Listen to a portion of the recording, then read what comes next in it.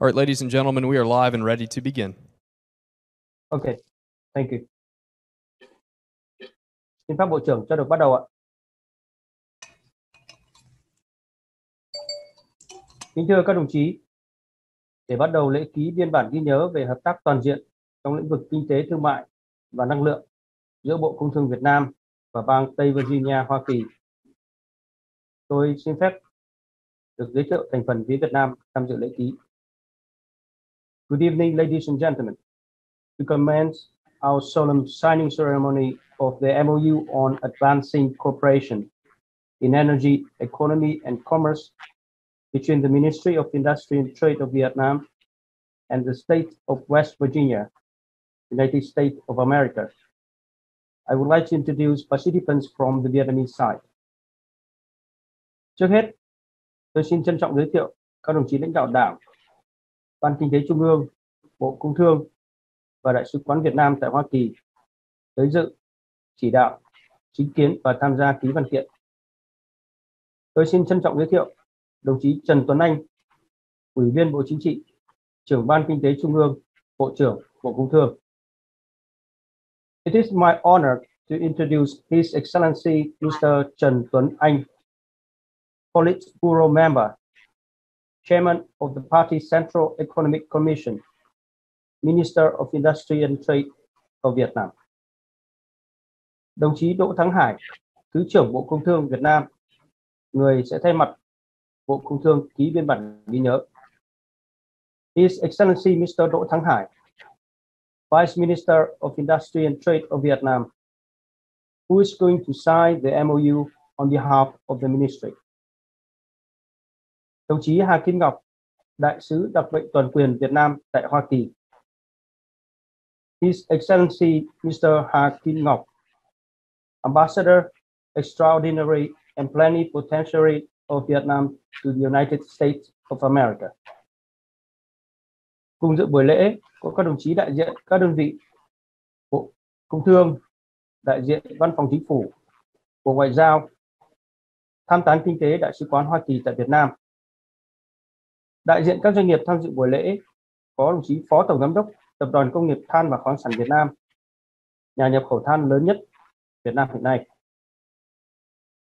Joining our ceremony, there are also representatives from relevant departments of the Ministry of Industry and Trade, representatives from the Cabinet Office, Ministry of Foreign Affairs, and Mr. James Bangat, Economic Counselor from the U.S. Embassy in Vietnam.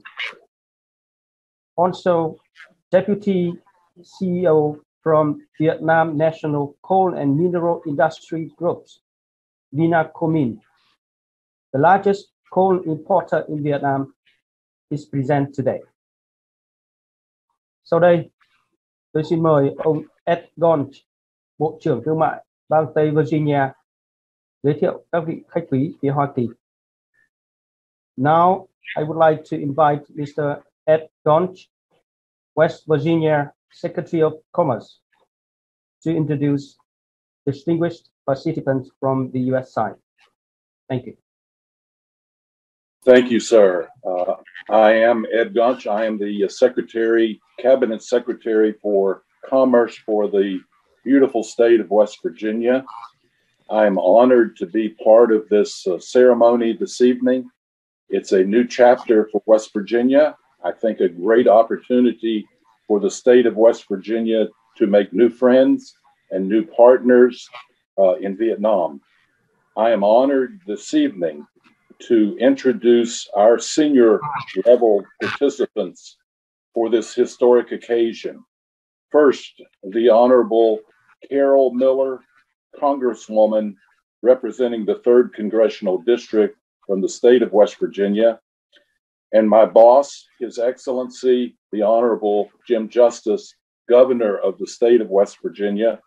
Both of these individuals will speak to you in just a few moments. Xin chào tất cả các đại biểu. Tôi rất vinh dự được tham dự vào buổi lễ ký kết ngày hôm nay và tôi tin rằng lễ ký kết này sẽ mang đến một chương mới trong sự hợp tác giữa Việt Nam với bang Tây Virginia, và bang Tây Virginia sẽ có thêm những người bạn tốt cũng như là những đối tác chặt chẽ tại Việt Nam. Tôi sẽ giới thiệu thành phần của phía Hoa Kỳ có bà Carol Miller, hạ nghị sĩ hạt 3 của bang Tây Virginia, ngài Jim Justice, thống đốc bang Tây Virginia, và cả hai đại biểu này sẽ có bài phát biểu trong một chốc lát nữa. Tôi xin cảm ơn. Thank you very much, Secretary. Now I have the honor to invite His Excellency Mr. Ha Kim Ngọc, Ambassador of Vietnam to the United States, to deliver his speech. Ambassador, please. Thank you. Kính thưa ông Trần Tuấn Anh, Ủy viên Bộ Chính trị, Trưởng Ban Kinh tế Trung ương, Bộ trưởng Bộ Công Thương, Thứ trưởng Bộ Công Thương Đỗ Thắng Hải, Thống đốc bang Tây Virginia, Hoa Kỳ Jim Justice, Hạ nghị sĩ Carol Miller, Bộ trưởng Thương mại bang Tây Virginia Ed Gaunch. Thưa các quý vị. Ladies and gentlemen, dear His Excellency Trần Tuấn Anh, member of the Political Bureau, Chairman of the Party Central Committee's Economic Commission, Minister of Industry and Trade, dear Vice Minister Đỗ Thắng Hải, Mr. Governor of West Virginia Jim Justice, Madam Carol Miller, and Mr. Ed Gaunch. Tôi rất vui mừng và vinh dự được chứng kiến lễ ký biên bản ghi nhớ về hợp tác toàn diện trong lĩnh vực kinh tế, thương mại và năng lượng giữa Bộ Công Thương Việt Nam và bang Tây Virginia, Hoa Kỳ. Xin được chúc mừng một cột mốc hợp tác đầy ý nghĩa giữa hai nước trong những ngày đầu xuân Tân Sửu 2021. I am glad and honored to witness the signing ceremony of the Memorandum of Understanding between the Ministry of Industry and Trade of Vietnam and West Virginia, the United States of America. I would like to congratulate a milestone for meaningful cooperation between the two countries in the early spring days of 2021. Nhân đây, tôi xin gửi lời hỏi thăm tới người dân và các khu vực dân cư tại bang Tây Virginia bị ảnh hưởng bởi trận bão tuyết vừa qua. Tôi tin rằng dưới sự lãnh đạo của Thống đốc Jim Justice và các lãnh đạo bang, tình hình sẽ sớm được khôi phục và trở lại bình thường. On this occasion, I would like to extend my regards to the people and residents of West Virginia who were affected by the snowstorm recently. I strongly believe that under the direction of Mr. Jim Justice, everything will come back to normal soon. Thưa các quý vị, với khuôn khổ đối tác toàn diện được xác lập từ năm 2013, quan hệ Việt Nam-Hoa Kỳ đã có những bước tiến mạnh mẽ trên tất cả các lĩnh vực. Về thương mại, năm 2020, bất chấp tác động tiêu cực của đại dịch COVID-19, kim ngạch thương mại song phương vẫn tăng trưởng mạnh mẽ, đạt hơn 90 tỷ đô la. Hoa Kỳ tiếp tục là thị trường xuất khẩu lớn nhất, đối tác thương mại lớn thứ hai của Việt Nam, trong khi Việt Nam đã trở thành đối tác thương mại hàng hóa lớn thứ 10 của Hoa Kỳ. With the comprehensive partnership established in 2013, the U.S.-Vietnam relationship has made great strides in all fields. In 2020, despite the negative impact of COVID-19 pandemic, bilateral trade turnover still grows strongly, reaching more than $90 billion. The United States continue to be the largest export market, Vietnam's second largest trading partner, while Vietnam has become the 10th largest trading partner of the United States.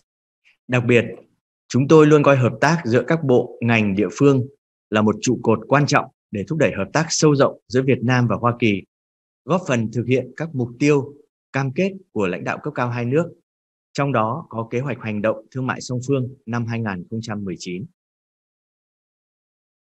In particular, we consider the cooperation between ministries and localities to be an important pillar to promote cooperation between Vietnam and the US, contributing to the realization of the goals and commitments of the two countries, including the action plan in 2019. Trong những năm qua, chúng ta đã chứng kiến sự gia tăng hợp tác, gắn kết giữa các bộ, ngành địa phương của Việt Nam với chính quyền các bang, thành phố của Hoa Kỳ như Oregon, Maryland, Virginia, California, Los Angeles và hôm nay là với Tây Virginia. In the past years, we have witnessed the increase in cooperation between ministry and localities of Vietnam with governments of states and cities in the US, such as Oregon, Maryland, Virginia, California, Los Angeles, and today West Virginia. Tôi tin tưởng rằng việc ký biên bản ghi nhớ hôm nay sẽ mở rộng cơ hội hợp tác giữa Bộ Công Thương và các đối tác Việt Nam với bang Tây Virginia, nhất là trên các lĩnh vực kinh tế, thương mại và năng lượng. Đặc biệt, hai bên có điều kiện thuận lợi để thúc đẩy đầu tư và chuyển giao công nghệ trong xuất khẩu nhiệt điện, luyện kim và khí thiên nhiên hóa lỏng LNG. Đồng thời, các hình thức hợp tác về đầu tư, giáo dục nêu trong biên bản ghi nhớ sẽ giúp phát huy các tiềm năng, thế mạnh của cả Việt Nam và Tây Virginia. I strongly believe that the signing today will open more opportunities between the Ministry of Industry and Trade and Vietnamese partners with the state of West Virginia, especially in the field of economy, trade, and energy, especially with the fields that the two sides have advantages, such as the exports of thermal power, metallurgy, and liquefied natural gas. At the same time, the forms of cooperation in investment, education mentioned in the MOU will help promote the potentials and strengths of both Vietnam and West Virginia. Nhân dịp này, cá nhân tôi và Đại sứ quán Việt Nam tại Hoa Kỳ, trong đó có cơ quan thương vụ, xin chân thành cảm ơn sự quan tâm, chỉ đạo sát sao của Bộ trưởng Trần Tuấn Anh, lãnh đạo Bộ và sự hợp tác hỗ trợ của các đơn vị liên quan của Bộ Công Thương đối với công tác của Đại sứ quán nói riêng và những nỗ lực nhằm đẩy mạnh hợp tác thương mại Việt Nam-Hoa Kỳ nói chung. Sáng kiến ký kết bản ghi nhớ hợp tác hôm nay sẽ tiếp tục góp phần thúc đẩy hợp tác giữa Việt Nam và các đối tác Hoa Kỳ một cách sâu rộng và toàn diện hơn. On this occasion, I personally and the Vietnam Embassy in the US, including trade representative, would like to convey my thanks to the direction of Minister Trần Tuấn Anh, leaders of the ministry, as well as the support of relevant departments of the Ministry of Industry and Trade in the relevant works of embassy, as well as the strength and efforts to strengthen the cooperation between Vietnam and the US. The signing today will continue to promote cooperation between Vietnam and the US partners in a more extensive and comprehensive way. Tôi cũng đánh giá cao vai trò và những đóng góp của Thống đốc Jim Justice, Hạ nghị sĩ Carol Miller và các vị lãnh đạo bang Tây Virginia đối với quan hệ Việt Nam-Hoa Kỳ, nhất là việc góp phần đưa hình ảnh đất nước, con người và tiềm năng hợp tác với Việt Nam đến gần hơn với người dân, doanh nghiệp Tây Virginia. Đi đôi với hợp tác thương mại đầu tư, tôi mong muốn các lãnh đạo bang Tây Virginia tiếp tục quan tâm, hỗ trợ cộng đồng người Việt đang sinh sống, làm việc tại bang.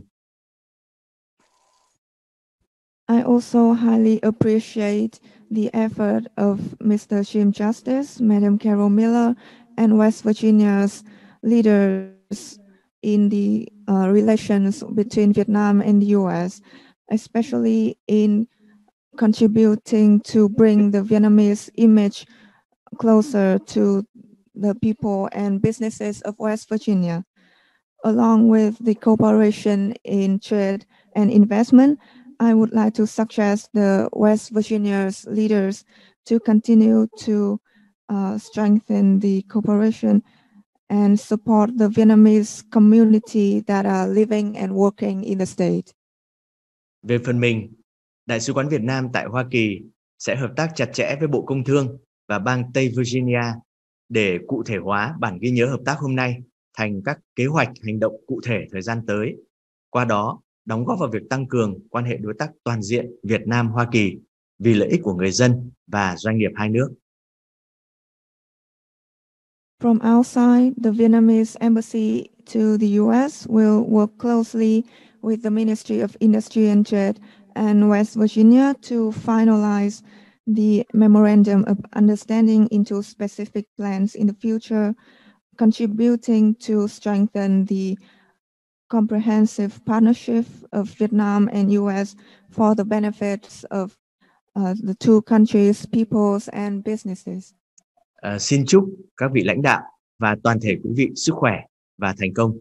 Xin trân trọng cảm ơn. I wish you all great success and health. Thank you. Xin trân trọng cảm ơn đại sứ. Thank you very much, Ambassador. Now, it is my honor to introduce and invite His Excellency Mr. Trần Tuấn Anh, Member of Politburo, Chairman of the party's Central Economic Commission, Minister of Industry and Trade, to deliver his remark. Tôi trân trọng kính mời ông Trần Tuấn Anh, Ủy viên Bộ Chính trị, Trưởng Ban Kinh tế Trung ương, Bộ trưởng Bộ Công Thương phát biểu. Kính mời. Kính thưa bà Carol Miller, hạ nghị sĩ bang Tây Virginia, ngài Jim Justice, thống đốc bang West Virginia, ngài Hà Kim Ngọc, đại sứ đặc mệnh toàn quyền Việt Nam tại Hợp Trung Quốc Hoa Kỳ. Kính thưa tất cả các quý vị, hôm nay tôi rất vui mừng được cùng với tất cả các quý vị tham dự và chứng kiến lễ ký kết biên bản ghi nhớ về hợp tác toàn diện trong lĩnh vực kinh tế, thương mại và năng lượng giữa Bộ Công Thương Việt Nam và bang Tây Virginia, Hoa Kỳ. Good evening, dear Madam Carol Miller, Congresswoman of West Virginia, dear Mr. Jim Justice, Governor of West Virginia, dear Mr. Ha Kim Ngọc, Vietnamese Embassy to the United States, ladies and gentlemen.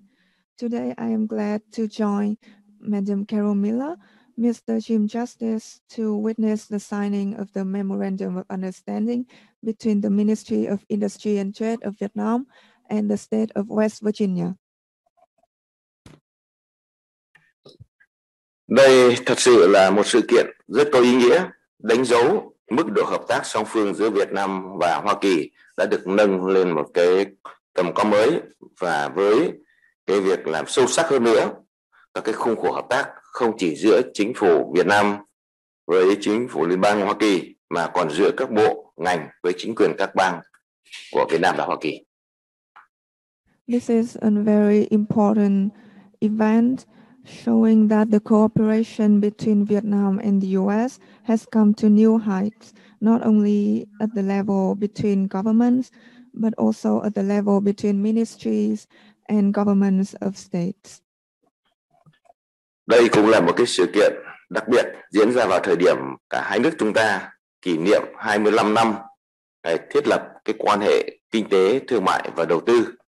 Vì vậy, với tầm nhìn và định hướng dài hạn, tôi tin tưởng sự kiện ký kết bản ghi nhớ hợp tác ngày hôm nay sẽ có những cái tác động rất tích cực và sâu sắc vào các mối quan hệ hợp tác song phương giữa Việt Nam và Hoa Kỳ, làm sâu sắc và mở rộng hơn nữa những cái mối quan hệ cùng có lợi cho Việt Nam và Hoa Kỳ.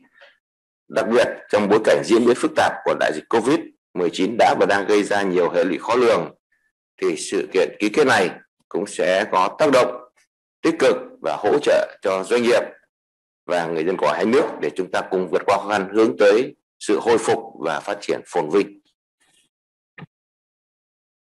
This is also an important event taking place when the two countries are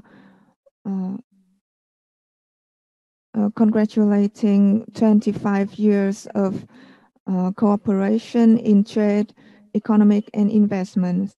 That is why, with the long-term vision, I strongly believe that the signing ceremony today will have positive impacts, open up and relationship, mutual beneficial relations between the two countries, especially amid this serious COVID-19 pandemic, which has caused unpredictable consequences affecting all aspects of the global cooperation. With the signing of the MOU today, I believe that it will support the businesses of both countries and recover the economic. Thưa tất cả quý vị, từ một nền kinh tế chậm phát triển, Việt Nam đã chủ động mở cửa hội nhập và hội nhập sâu sắc với kinh tế thế giới, và thực tế đã trở thành một nền kinh tế năng động, hấp dẫn, tham gia nhiều vào các hiệp định thương mại song phương và đồng thời cũng là thành viên của các tổ chức và diễn đàn quốc tế. Môi trường kinh doanh tại Việt Nam thời gian qua đã được cải thiện về cơ bản và đang vận hành theo các nguyên tắc của kinh tế thị trường với mức độ cởi mở và minh bạch ngày càng cao. Các hiệp hội doanh nghiệp uy tín của các nước tại Việt Nam như Phòng Thương mại Hoa Kỳ, USCC, USABC, Eurocham, MCham, Kencham, v.v. đều coi Việt Nam là địa điểm kinh doanh đầu tư mang tính ưu tiên trong khu vực ASEAN và Đông Nam Á. Ladies and gentlemen, from a least developing economy, Vietnam has actively integrated with the world economy, becoming a dynamic and attractive market, a member of important international organizations, participating in various bilateral and multilateral trade agreements with partners around the world. The business environment in Vietnam has improved substantially, moving towards a market-oriented economy, being much more open and transparent for foreign businesses. Prestige foreign business associations such as USABC, USCC, Eurocham, AmCham, ComCham, etc., all consider Vietnam a choice of priority in their investment portfolio in ASEAN.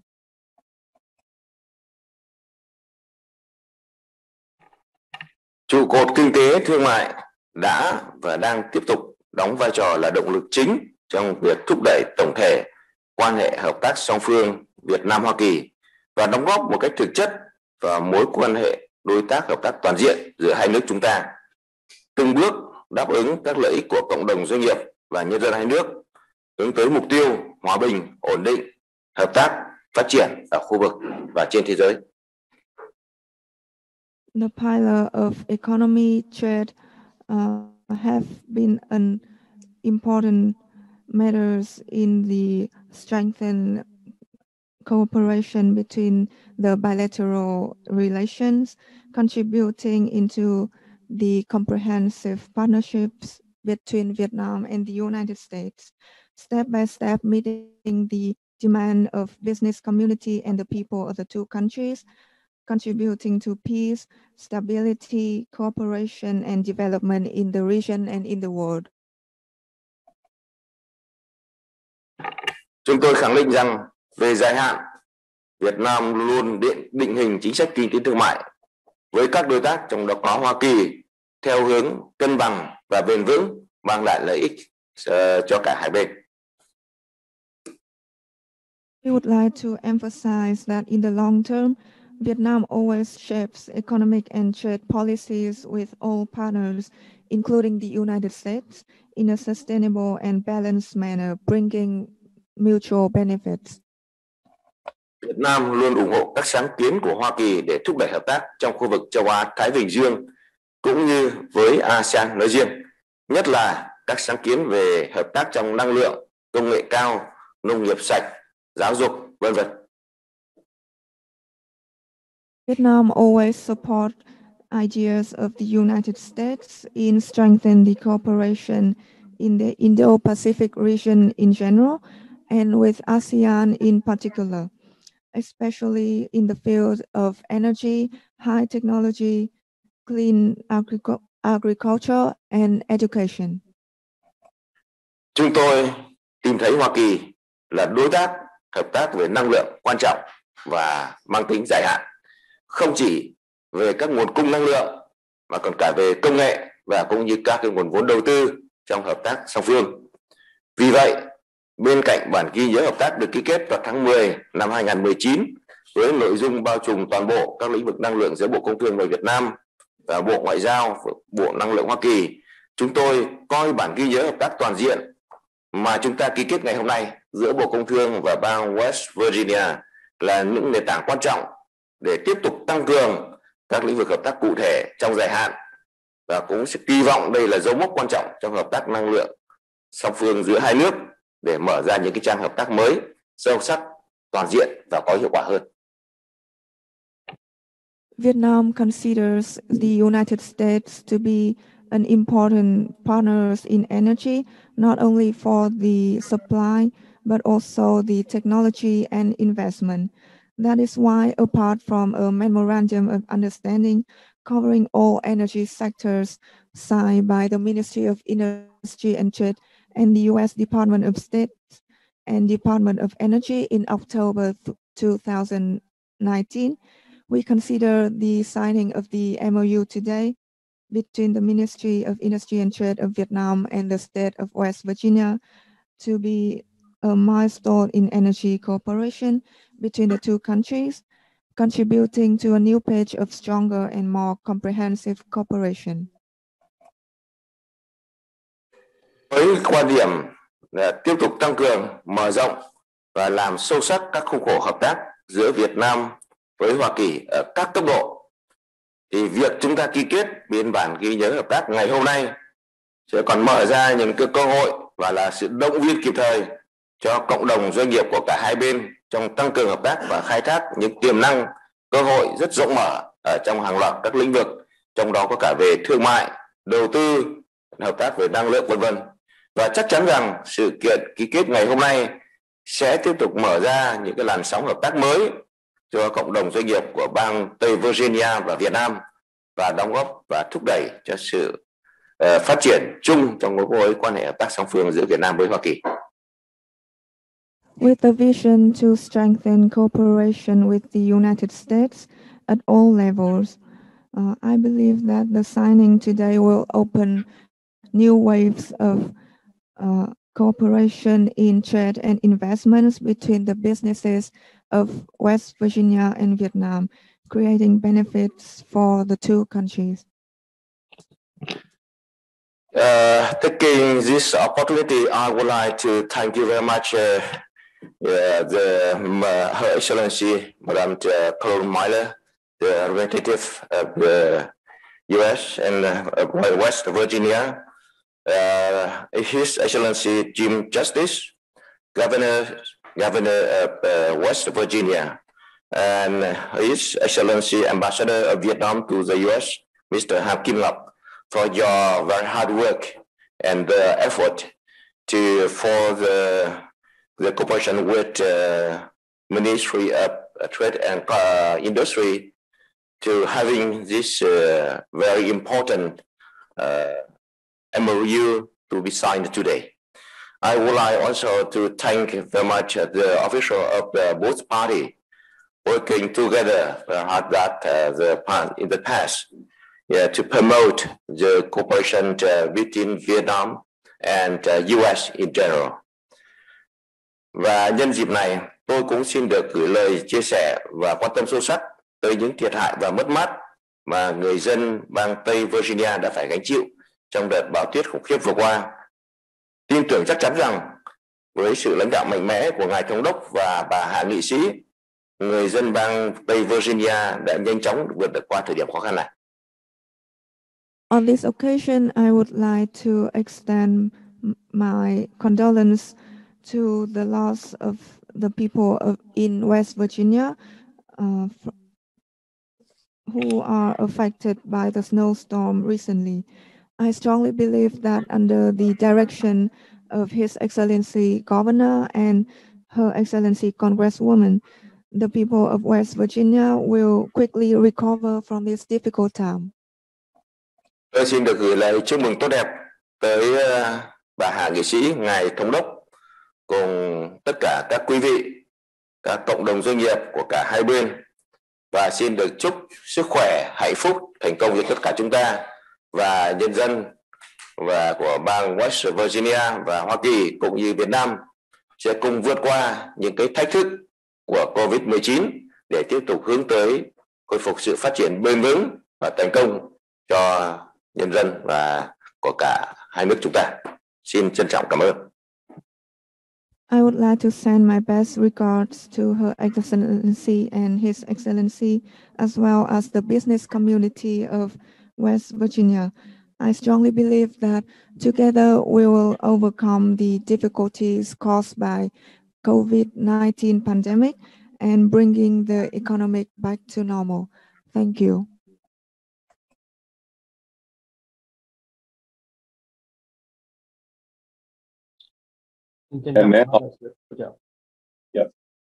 And now I would like to introduce Congresswoman Carol Miller, who has been the catalyst for West Virginia in introducing us to our new friends in Vietnam and making this opportunity possible.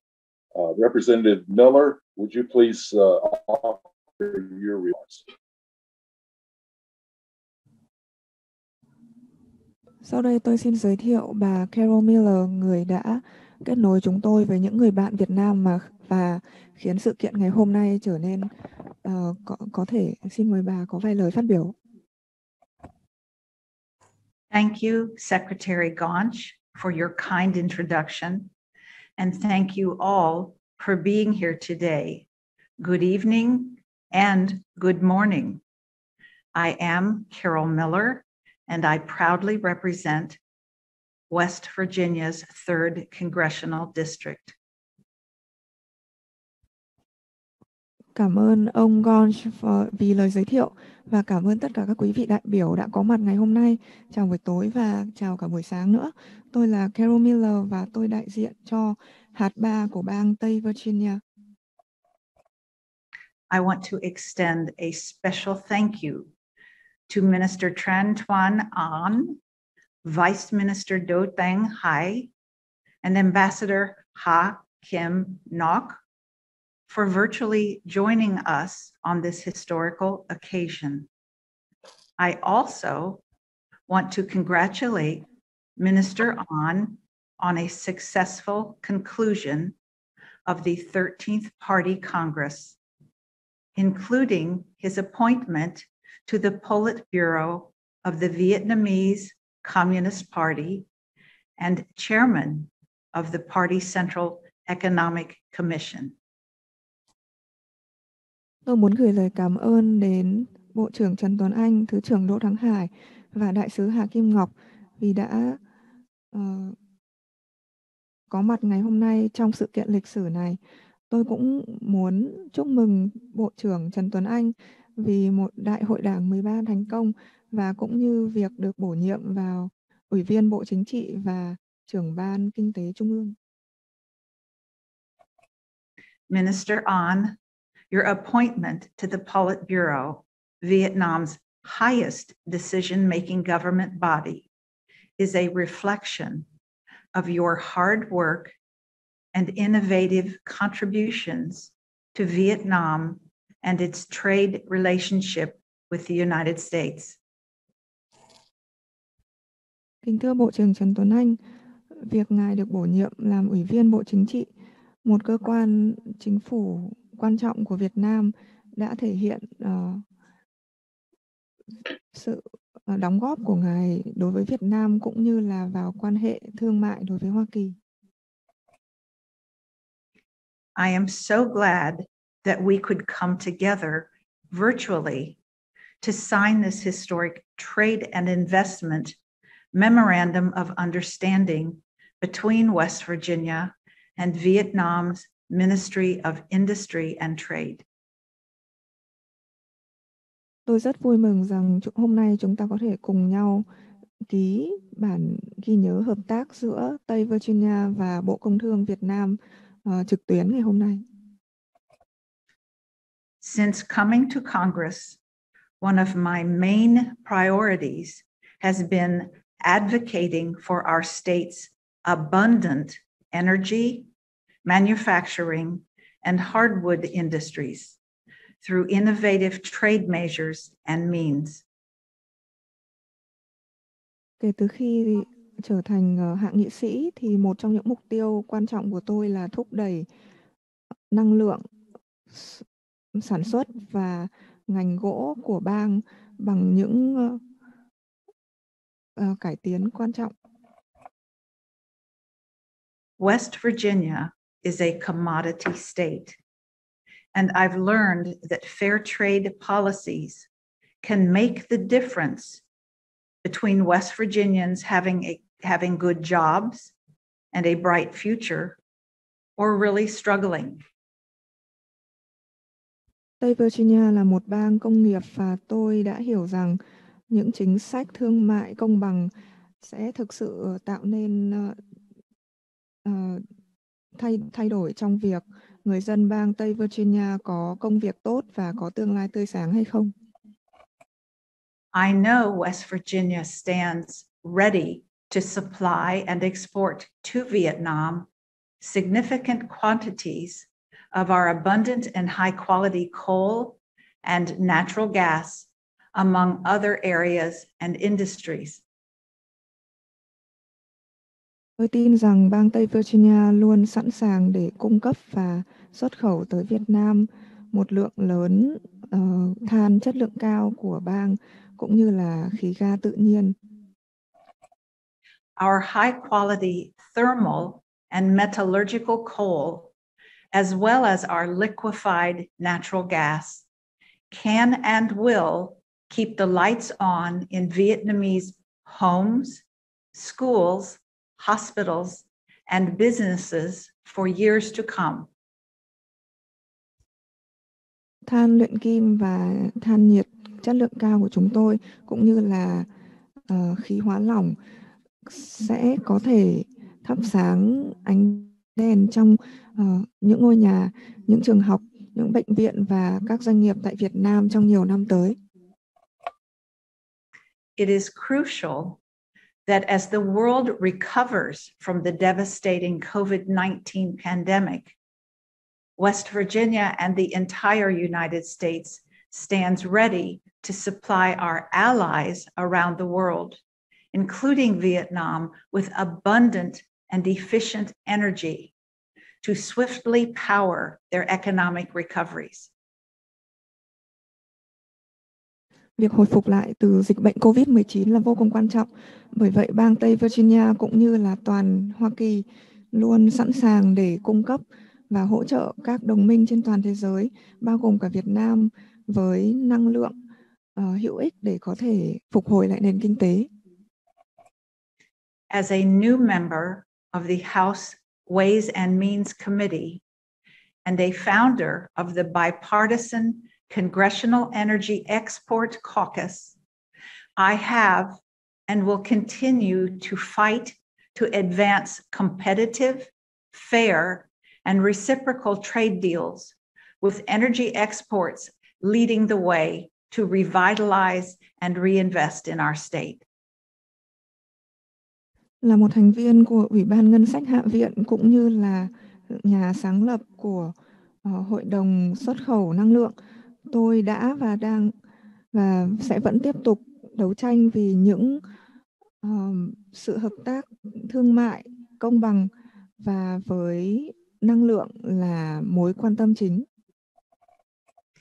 Alongside Governor Justice and Secretary Gaunch, I am proud of the work we have done to foster this strong, mutually beneficial relationship between West Virginia and Vietnam. I know this is just the beginning of a strong friendship with a valued ally. Cùng với Ngài Thống đốc Justice và Ngài Bộ trưởng Gaunch, tôi cảm thấy vô cùng tự hào bởi vì chúng ta đã có thể thúc đẩy mối quan hệ bền chặt và cùng có lợi giữa Tây Virginia và Việt Nam. Tôi tin rằng đây chỉ là một sự mở đầu của một tình bạn bền chặt với một đồng minh vô cùng quý giá. This Memorandum exemplifies the great things that can happen when state and federal governments join forces to harness the power of West Virginia's world-renowned industries and resources to benefit not just our state and country, but the world. Bản ghi nhớ ngày hôm nay cho thấy rằng chúng ta sẽ có thể đạt được những điều tốt đẹp khi bang và chính quyền, các đơn vị cùng nhau hợp tác để thúc đẩy ngành năng lượng ở Tây Virginia và mang đến lợi ích cho không chỉ bang, cho đất nước mà cũng như là cho cả thế giới. With our federal and state cooperation, in conjunction with the Vietnam Ministry of Industry and Trade and their embassy in Washington, D.C., this memorandum will not only bolster our respective economies, but also bridge West Virginia, Vietnam mutual respect and understanding for years to come. Nhờ vào sự hợp tác giữa Bộ Công Thương Việt Nam và Đại sứ quán Việt Nam tại Washington, D.C., bản ghi nhớ ngày hôm nay sẽ không chỉ thúc đẩy nền kinh tế giữa hai nước, mà sẽ còn thúc đẩy cả sự tôn trọng lẫn nhau và sự thấu hiểu lẫn nhau giữa bang Tây Virginia và Việt Nam trong nhiều năm tới. Vietnam is an important partner and ally to the United States. I am grateful that you all have chosen West Virginia to meet our country's demands, and I am confident West Virginia will deliver tenfold. Việt Nam là một đối tác và đồng minh quan trọng của Hoa Kỳ. Tôi vô cùng vinh hạnh rằng Việt Nam đã chọn Hoa Kỳ để hợp tác, và tôi tin tưởng rằng Tây Virginia sẽ đáp ứng được nhu cầu của Việt Nam. West Virginia has a proud history of world-class coal mining, natural gas extraction, and hardwoods cultivation, and we are glad to supply these crucial energy resources and commodities to our friends across the Pacific. Tây Virginia có một nền lịch sử về khai thác than, khoáng sản, khí ga cũng như là ngành công nghiệp gỗ, và chúng tôi rất vui mừng được cung cấp những nguyên liệu năng lượng này đến với người bạn của mình ở đầu kia của thế giới. Mr. Minister, as we move forward, it is important to recognize that this MOU is another step in the right direction with respect to your successful management of our Section 301 concerns thus far. Kính thưa Ngài Bộ trưởng, tôi tin rằng đây là một dịp quan trọng để bản ghi nhớ này là một bước tiến quan trọng đối với việc xử lý việc khởi kiện theo mục 301. We feel confident that this MOU will play a part to propel harmony and balance in the U.S.-Vietnam trade relationship. Chúng tôi cảm thấy tự tin rằng biên bản ghi nhớ này sẽ đóng vai trò quan trọng trong mối quan hệ bền vững và cân bằng giữa Việt Nam và Hoa Kỳ. I stand ready in my capacity as a member of the House Ways and Means Trade Subcommittee to further facilitate a balanced and robust trade relationship. I am honored to have played a role in facilitating this historic moment for both our state and your country, and I look forward to continuing this mutually beneficial partnership. Là một thành viên của Ủy ban Ngân sách Hạ viện, tôi luôn sẵn sàng để thúc đẩy hơn nữa mối quan hệ hợp tác thương mại giữa hai nước, và tôi cũng rất vinh dự vì đã góp phần tạo nên sự kiện lịch sử ngày hôm nay giữa bang của chúng tôi và đất nước của các bạn. Tôi mong chờ sẽ được tiếp tục mối quan hệ hợp tác đôi bên cùng có lợi này. I thank you once again for being here today. And now it is my pleasure to introduce West Virginia's Governor, the Honorable Jim Justice, who will also provide remarks. Một lần nữa cảm ơn các quý vị đại biểu đã có mặt ngày hôm nay. Và giờ đây tôi xin giới thiệu Ngài Thống đốc Jim Justice cũng sẽ có đôi lời phát biểu. Hello, everyone. I'm Governor Jim Justice. And this tonight in our great state and the morning in your great country is truly a historical moment. The signing of a Memorandum of Understanding between West Virginia and Vietnam is truly an accomplishment that many would have thought would have been impossible years ago. Xin chào các quý vị đại biểu, tôi là Thống đốc Jim Justice và chào buổi sáng tại Việt Nam. Đây thực sự là một sự kiện vô cùng lịch sử, mang tính lịch sử và thể hiện rằng chúng ta đã đạt được rất nhiều điều trong mối quan hệ hai nước. I apologize for the last time that we had to cancel because of the snowstorms, but I am honored beyond belief to be with you tonight. Tôi xin lỗi rằng lần trước chúng tôi đã phải hoãn sự kiện này bởi vì trận bão tuyết, nhưng ngày hôm nay chúng ta đã có thể có mặt ở đây. International trade and working together with one another is so important to West Virginia. As we move forward in all the areas that can benefit each other, whether they be energy or agriculture or aerospace, all the different things that are available to each and every one of us, we look forward to working very closely with you. Hợp tác thương mại là một vấn đề vô cùng quan trọng đối với bang Tây Virginia và chúng tôi luôn mong muốn hợp tác với các đối tác trong tất cả các lĩnh vực như là năng lượng, nông nghiệp sạch và hàng không. I hope you know that you enjoy our hardwoods today and some of our coals. West Virginia's hardwoods and coal are absolutely so unique and so high quality. I hope that you enjoy them, and I hope that absolutely they meet the specifications that you need in every way. Tôi biết rằng Việt Nam rất quan tâm đến mặt hàng than và gỗ.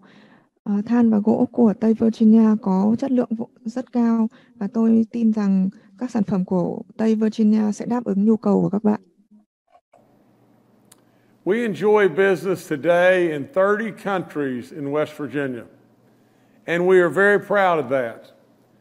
But tonight, to our ambassador from Vietnam and our ministers that are joining us virtually, and to our great Congresswoman Carol Miller, a real close personal friend, I can never say anything any more than thank you. West Virginians appreciate, and we will always remember. Nhân sự đại diện hôm nay từ khắp các đầu cầu có đại sứ Hoa Kỳ tại Việt Nam cũng như là bà Carol Miller, tôi không có lời nào khác ngoài lời cảm ơn và bang Tây Virginia vô cùng trân trọng cơ hội quý giá này. This memorandum that we're about to sign is living proof that when absolutely great people that get their heads together and join forces, greatness can happen. So with that, it is surely an honor, beyond belief, for us to move forward with the execution of this great Memorandum of Understanding with your great country, the great country of Vietnam. We're so proud to have that alignment together with us in West Virginia and Vietnam. Ký kết bản ghi nhớ ngày hôm nay là một minh chứng sống cho thấy sự hợp tác giữa những đối tác quan trọng và bền vững. Tôi đề nghị là chúng ta sẽ tiếp tục buổi ký kết này, và sự ký kết bản ghi nhớ sẽ là một minh chứng cho mối quan hệ hợp tác bền vững giữa hai bên.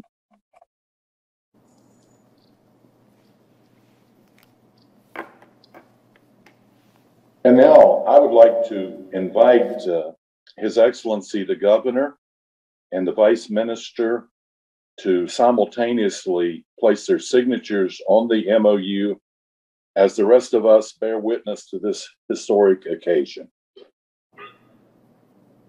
Tôi xin mời Thứ trưởng Đỗ Thắng Hải và Ngài Thống đốc Jim Justice sẽ cùng lúc ký vào bản ghi nhớ, và xin mời các quý vị đại biểu chứng kết buổi ký kết này.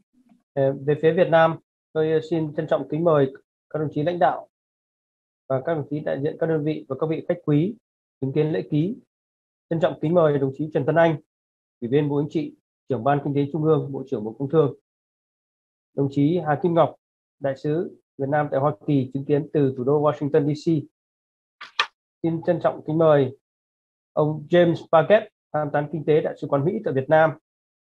Các đồng chí đại diện Văn phòng Chính phủ, Bộ Ngoại giao, lãnh đạo Tập đoàn Than và Khoáng sản Việt Nam, các đồng chí vụ trưởng vụ thị trường Âu Mỹ và vụ trưởng vụ chính sách thương mại đa biên, Bộ Công Thương chứng kiến lễ ký. I have the honor to invite leaders and representatives from Vietnamese side to witness the signing. His Excellency Mr. Trần Tuấn Anh, Politburo member, Chairman of the party's Central Economic Commission, Minister of Industry and Trade. His Excellency Ambassador Hakim Ngọc, representative from Cabinet Office, Ministry of Foreign Affairs, Mr. James Paget, Economic Counselor from the U.S. Embassy, and Director General from European American Market and Multilateral Trade Policy Department. Thank you. All right, sir. Here we go.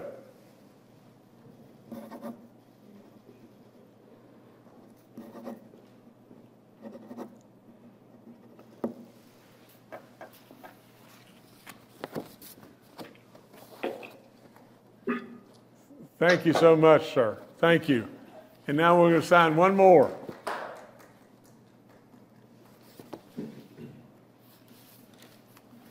We have to... What?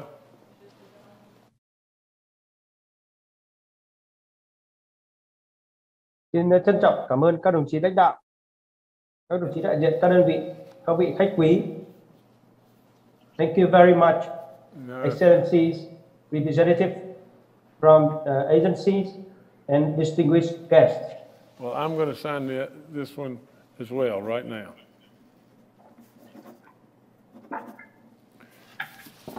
Okay, I've got two of them. Các bạn ký luôn hai bản cùng một lúc ạ. Chúng ta có một bản tiếng Anh và một bản tiếng Việt ạ. Thank you so much. Bless y'all. Buổi lễ đã thành công tốt đẹp. Xin một lần nữa trân trọng cảm ơn các đồng chí. We have witnessed a successful signing ceremony of the MOU. Once again, I would like to thank you very much for your guidance and participants today. Thank you very much. Have a nice day in Hanoi and a good evening to our colleagues in the US. Thank you, everyone. Thank you. Thank you so much.